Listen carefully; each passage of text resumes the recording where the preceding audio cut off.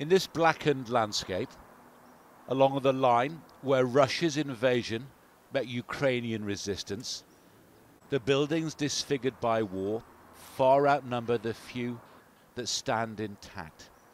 It is the same for the people here. Я тут сама, діти виїхали. Like Ludmilla, her children and grandchildren gone, she alone stayed behind. Будемо надіятися на лучше, що буде все хорошо. It seems astonishing that there is still human life here, never mind a community and a spirit that flourishes. Every day the air raid sirens sound, and yet every day volunteers ensure there is something to eat. To give food is something like to create guarantee this day is good, to create some kind of security. For the survival of this country,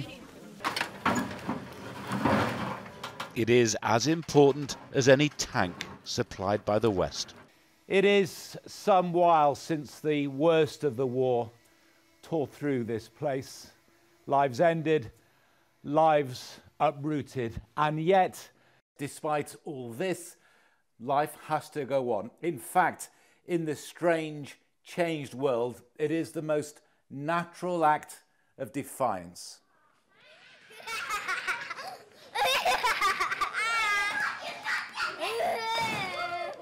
And what could be more natural than this? Safe from the horrors outside.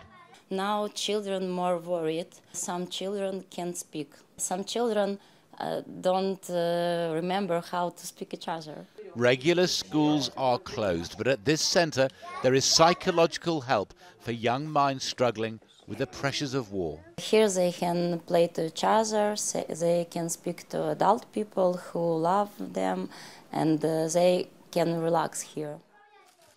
These are children with fading memories of life before there were missiles. Do you get scared? No.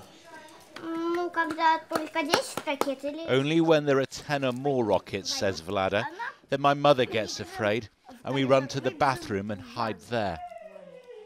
Когда была ночь, тогда все спали, мне что-то захотелось в туалет.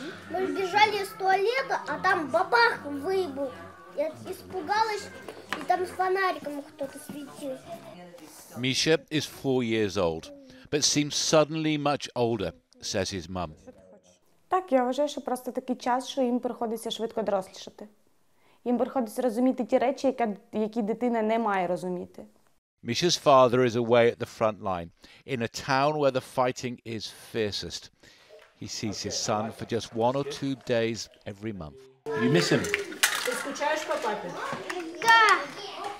Когда я не спал, а когда мама спала, знаешь что? Приехал папа, я сказал: «Папа!» Він так само дуже переживає, він дуже боїться втратити тата.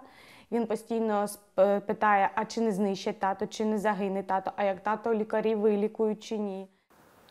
In Ukraine they worry that the war has lost its capacity to shock, to stir hearts, to summon help from distant lands with troubles of their own. But no one wants an end to this torment more than the children. When the war finishes, how are you going to celebrate? John Ray, ITV News, Kharkiv.